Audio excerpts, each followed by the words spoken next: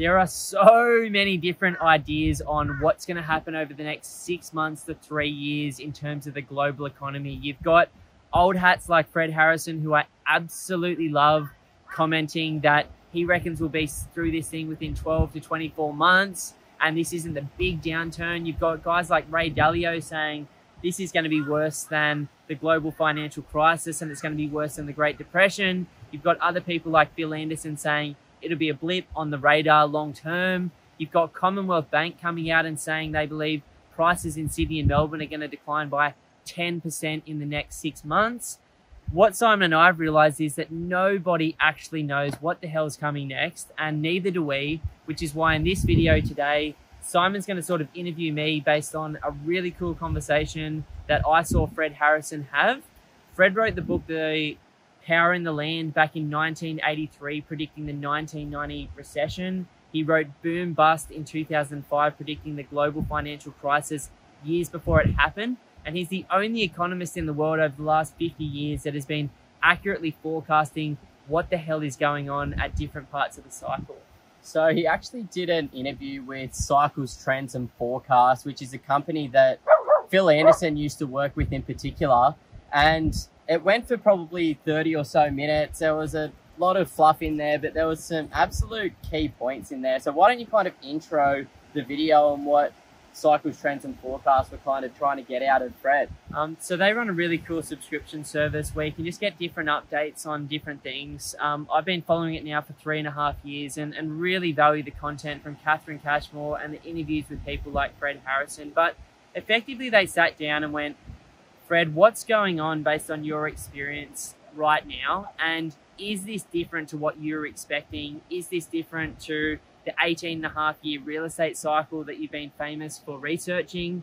Because what Fred did is he looked at 350 years of booms and busts and mid-cycle slowdowns in the UK market. And then Phil Anderson went and took that and looked at 250 years in the American market. And that's how we sort of got this idea around market cycles. Now, what he goes on to say is that nobody ever could have predicted that the coronavirus was going to be the big thing. Except for Bill Gates. Except for Bill Gates. Has he actually done that? Yeah, he predicted it a little while ago. He's been predicting a pandemic for a while. But he's been doing some really cool stuff out there as well, which we've been following. You know, I know that him and Warren Buffett chipped in about $30 million to try and find a solution to this in terms of a vaccine, which is just beautiful that those guys are in such a strong position to be able to help. So no one could have foreseen the coronavirus coming outside of Bill Gates, apparently.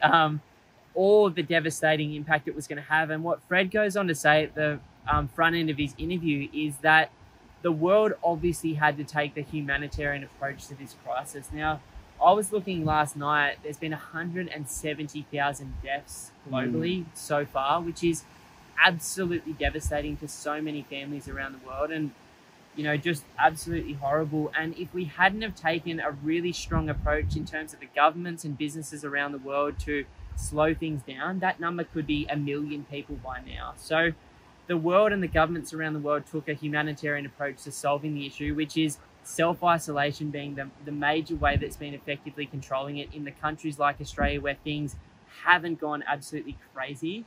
Like in the US, I saw 700,000 cases now. You know, it's with only 100 yesterday, which is beautiful to obviously hear that they're sort of getting on top of it now.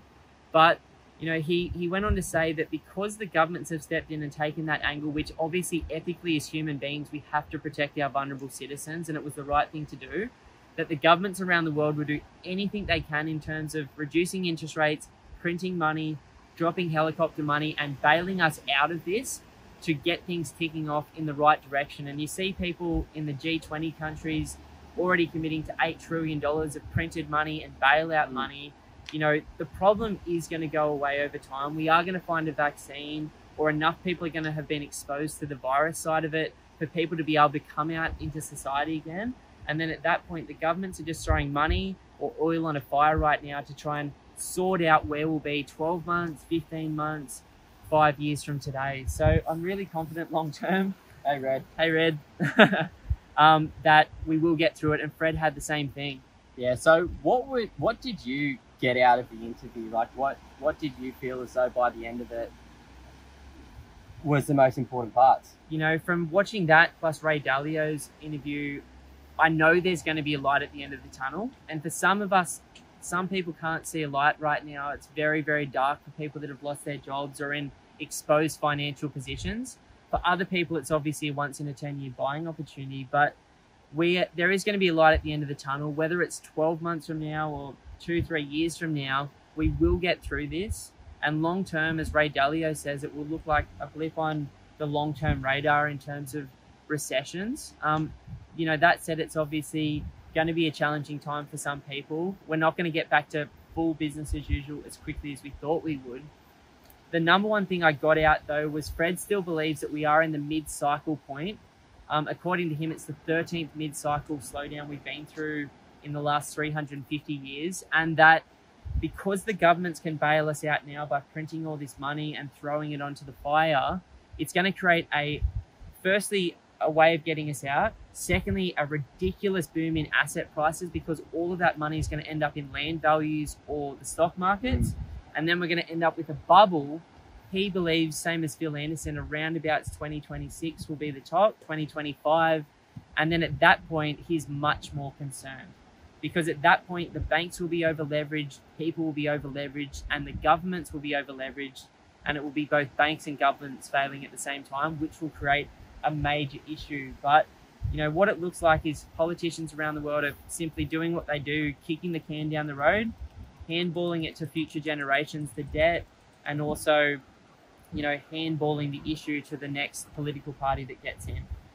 So you mentioned that it was a little bit deeper than expected because of the coronavirus. Do you want to elaborate a little bit of what Fred was talking about there? Yeah, like in a normal mid-cycle slowdown point, we'd be looking at somewhere between 20% and 45% drops in the stock market over the 24 months of that period of time.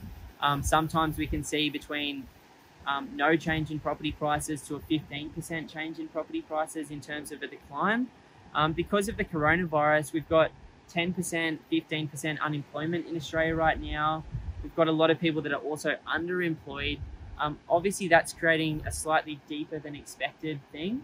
The other thing that Fred said is that obviously there's a hell of a lot more money in the global economy now than there was 10 years ago. And so every time we go through a mid-cycle slowdown or a Great Depression or a GFC or whatever they want to call it at the time, it gets worse because there's more people, we're more globalized, the cycle is connecting more than ever. Like it used to be America, Australia, and Europe.